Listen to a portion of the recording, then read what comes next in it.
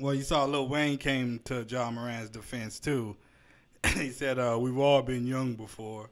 He said what? He said because they asked him about Ja showing that gun. He was like, "Oh, we've all been young before," trying to excuse it. Like everybody just got 200 million and acting crazy. Nah.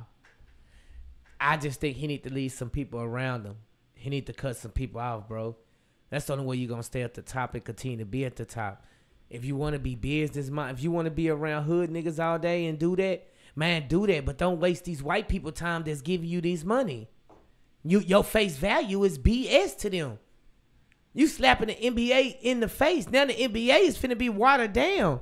You can't bring the rap to the NBA. It was cool to come out to the music and get hype, but it was about sports. It's not about sports no more. It's all about rap, bro, and it shouldn't be like that.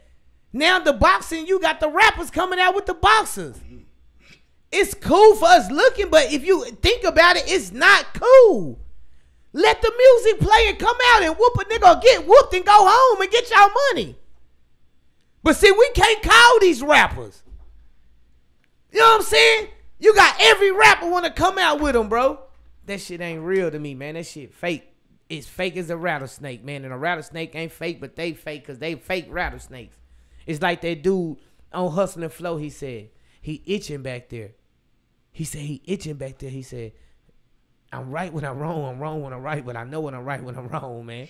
And he was right, man. I'm telling you, man. Man, you better start thinking. Thanks for watching this clip. We just hit that 17K subscribers, on our way to 18. So make sure you hit that subscribe button right now, and we'll see you next time.